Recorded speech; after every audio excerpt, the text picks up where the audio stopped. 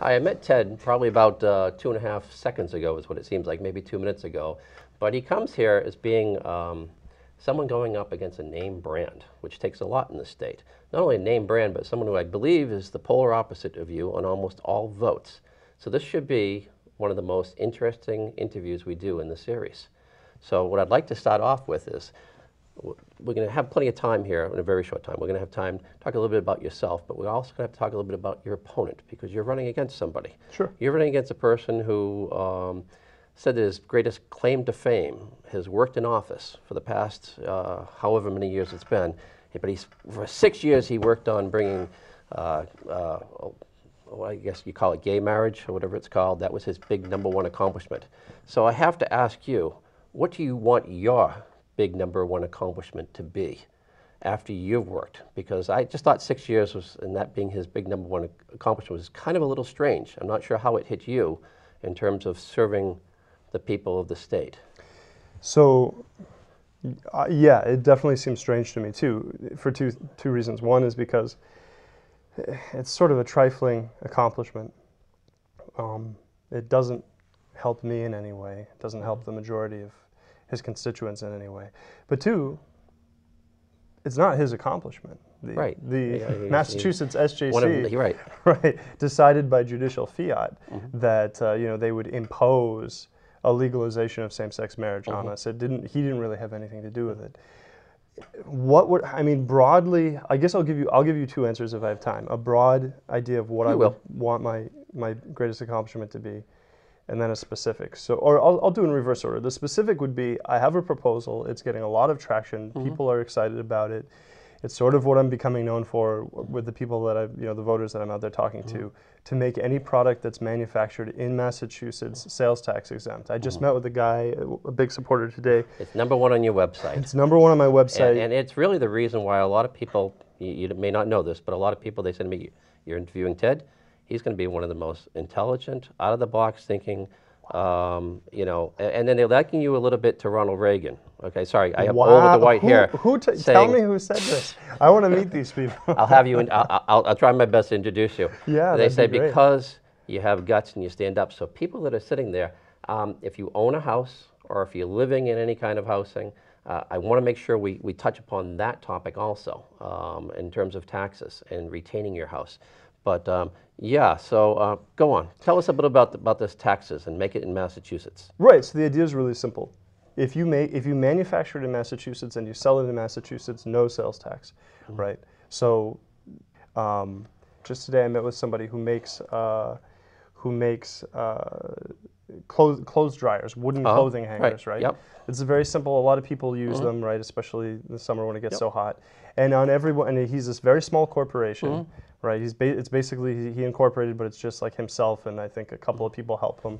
The expandable dowel type things. Exactly, expandable dowel type things, and he has to collect a sales tax on everyone that he sells. It would be huge for him if he could, and it would be a huge encouragement for people who are shopping to shop local if he didn't have to do that. Right. Right.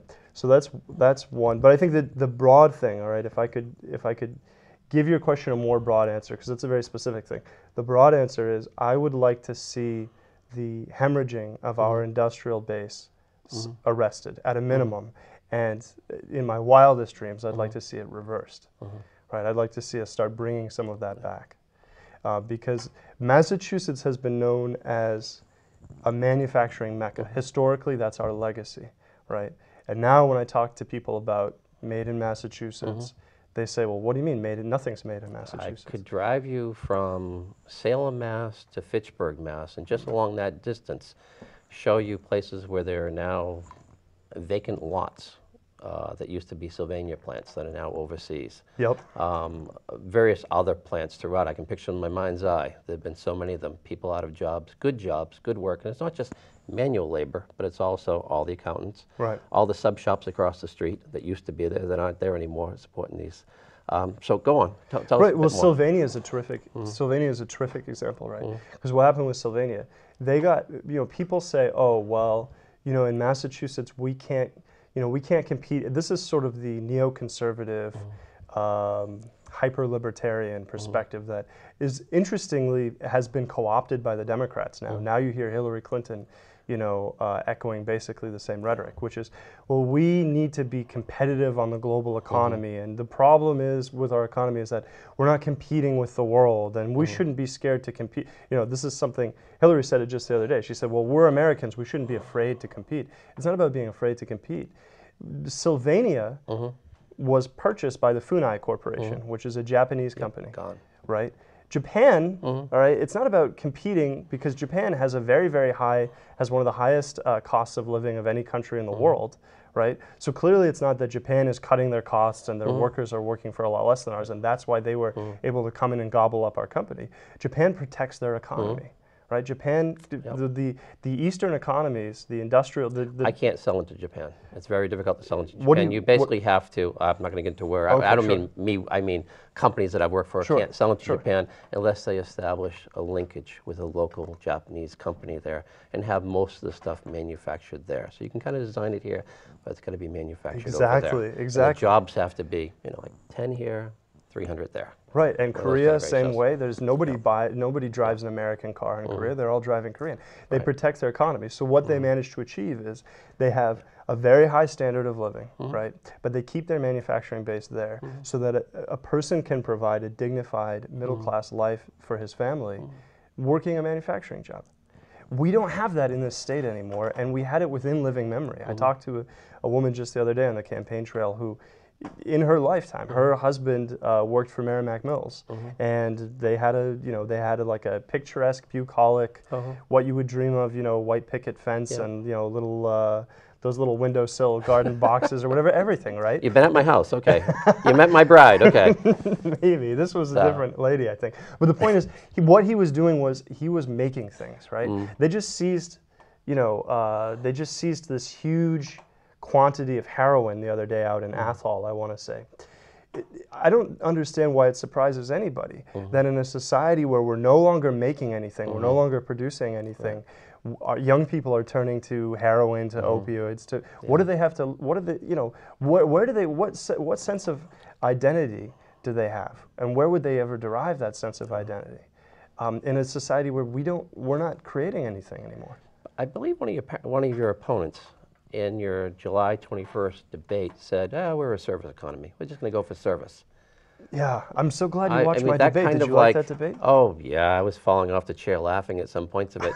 You had the big word. You called somebody a bundle of sticks. And some congressman. And the moderator, Screw that guy. Congressman who has about as much strength as, the Three Little Pigs, the bundle of sticks. Yeah. And your moderator used the terrible word to describe.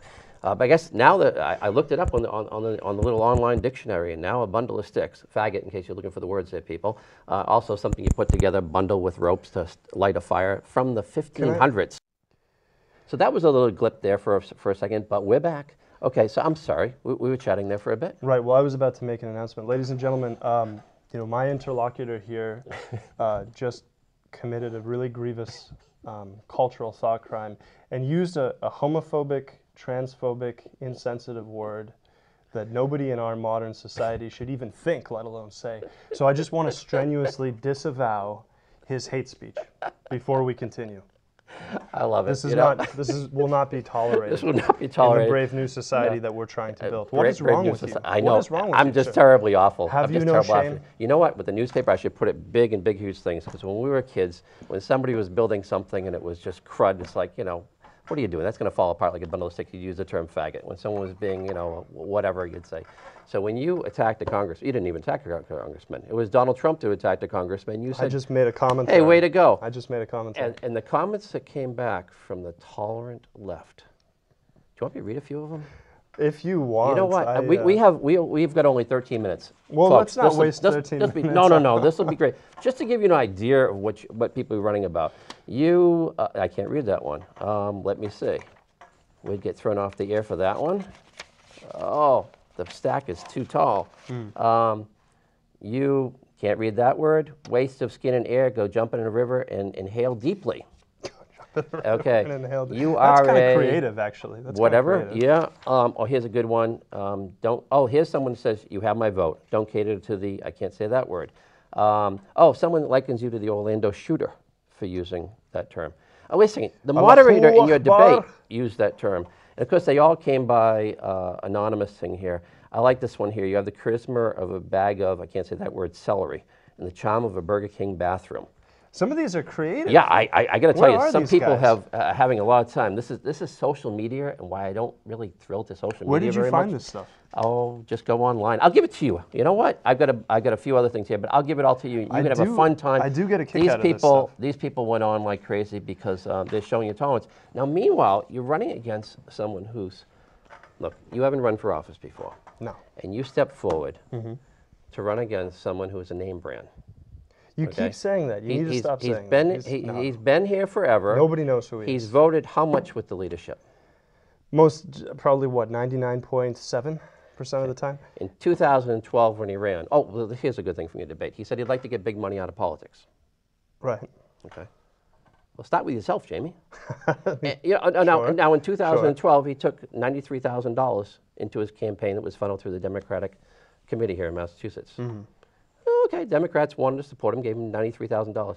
Republicans giving you $93,000? No, they never will either. Yeah, okay. I promise you. What got me was going through his OCPF, that's the Office Campaign Finance,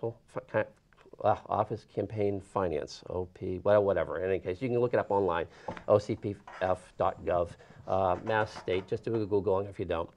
I was looking at some of his contributions and money from New York. Well, I don't mind having relatives in New York, but I guess they're all union people because it's the SIU down in New York. The SEIU, yeah. SEIU, yeah. Right, he gets a lot of money from that. I scratched down, well, I got $26,000 on one time that he got. Oh, I'm sorry, I misspoke. It was 2008 when he got the $93,000. In 2012, he got $60,000 or $52,000. But Labor's councils, SEIU 32 something or other down in New York. Another one gave him $3,000. Another one gave him $11,676. So how do you get the big money out of politics if you're taking money from big service unions like that? It seemed kind of weird in that debate. It's a objectively hypocritical posture. Yeah. He does it to appeal to the sort of the Tara Friedrichs wing, right? The people who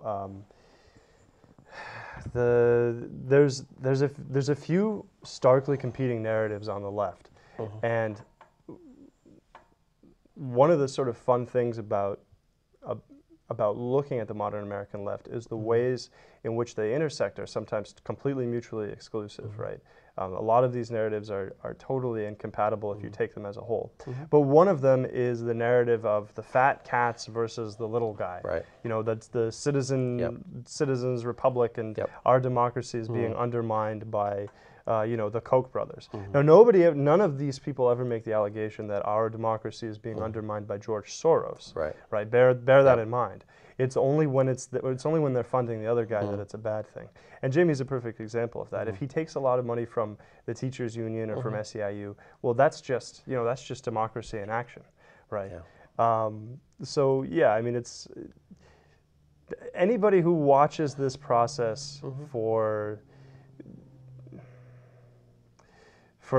as long as you or I have, loses their ability to be scandalized. It's not even possible anymore.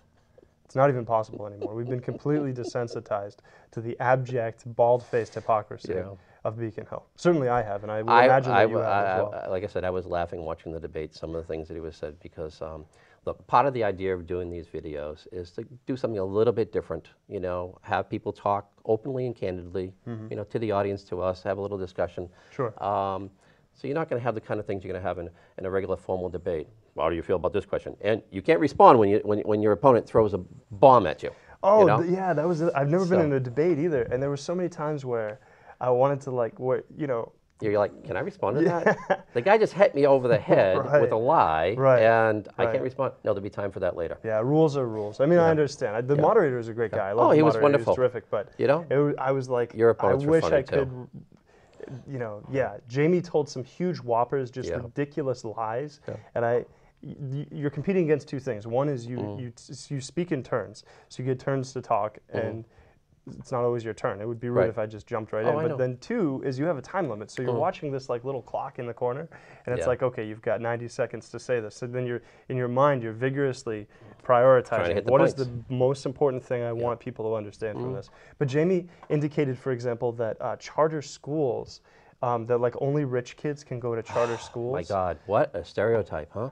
Well, it's just know? it's just the just the opposite. inverse of reality. Yeah, Yes. exactly. The whole point of charter schools is, I mean, the rich kids don't need to worry about it. Right. Their They can go to folks- private school. Yeah, their folks have already sent them Yeah. to a private They school. go into Brooks Academy. Right, exactly. You know, Exactly. wherever they want to go. Or anywhere, right. Yep. And there's some terrific private schools Yep. in Massachusetts. There's some great private schools in my district. Yep. Nothing against private schools, right?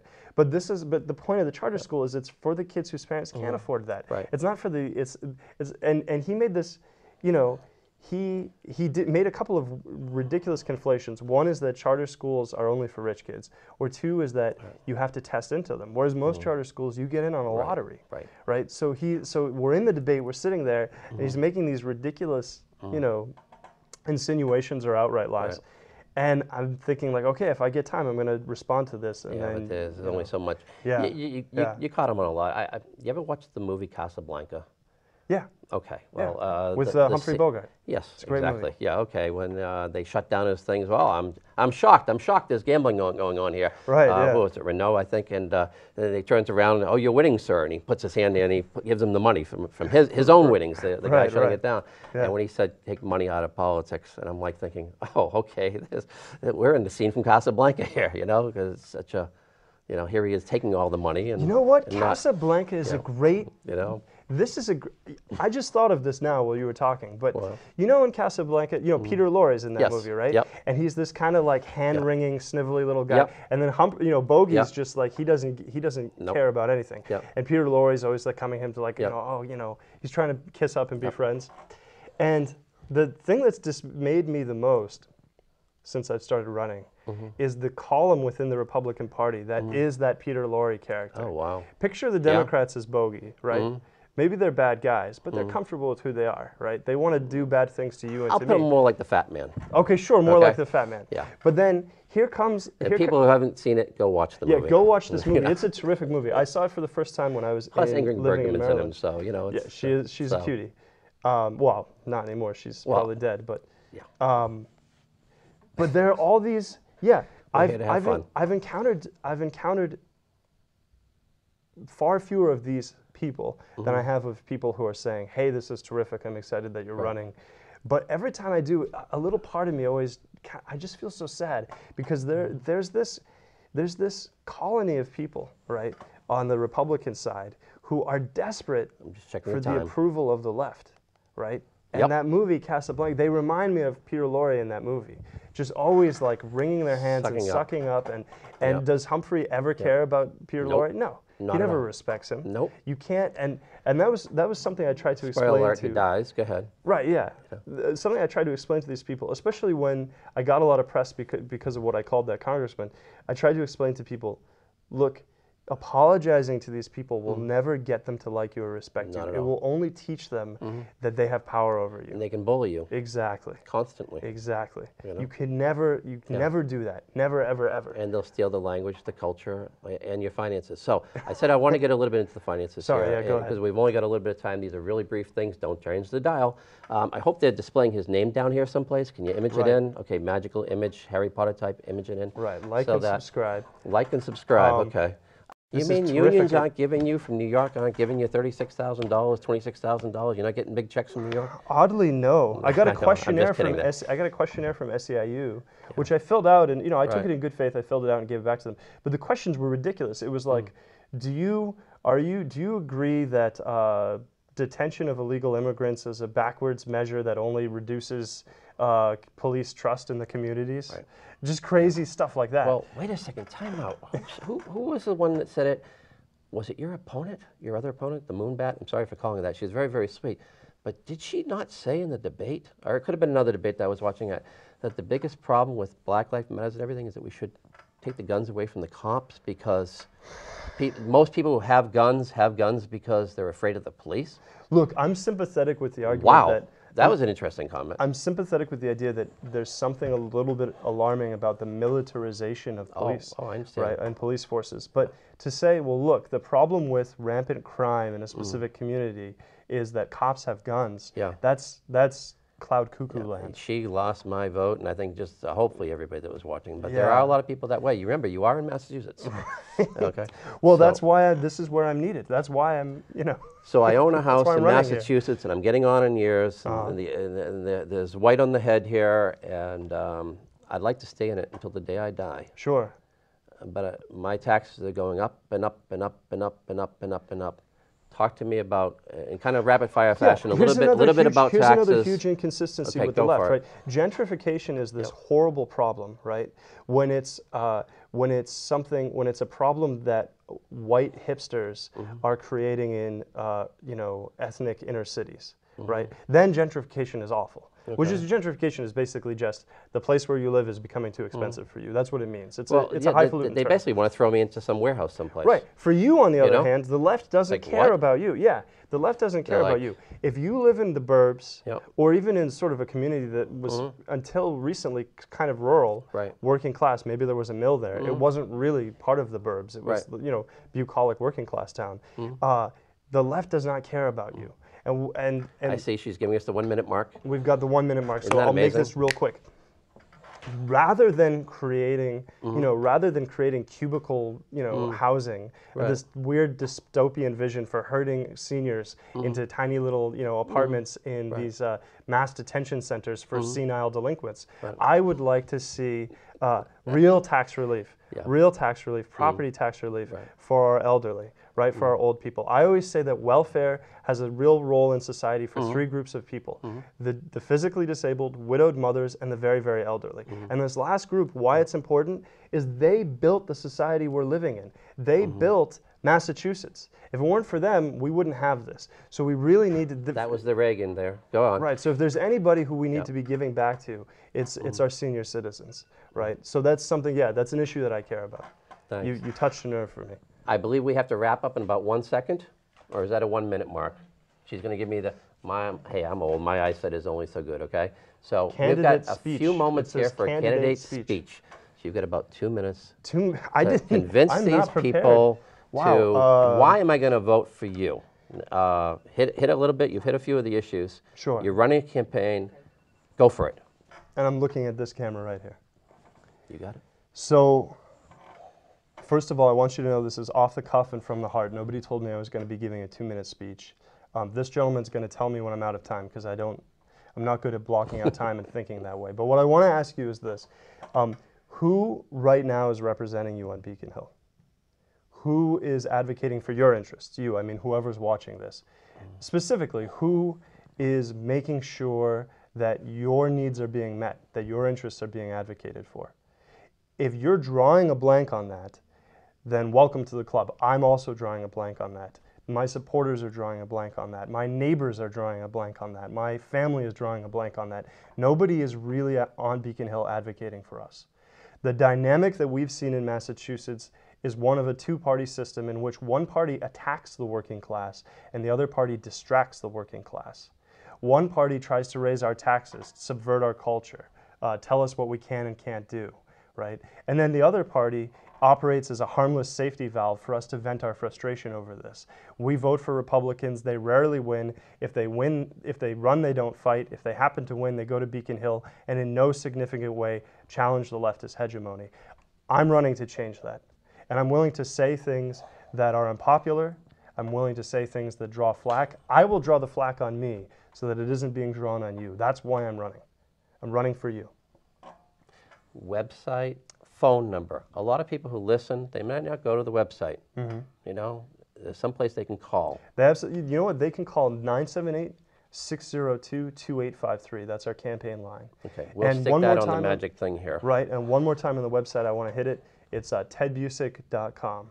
And we're also on social media. We're on Facebook, which I'm not super active on. To be honest, my sister runs the Facebook for us. And Twitter, which is all 100% me. I run the Twitter. And I think we probably do Instagram. Or Yeah, something. all that kind of stuff. Right. The big thing is, if someone's out there right now and you have some interest, write the name down now that you see on the screen and put it on your refrigerator. Just tape it to your refrigerator and pay attention.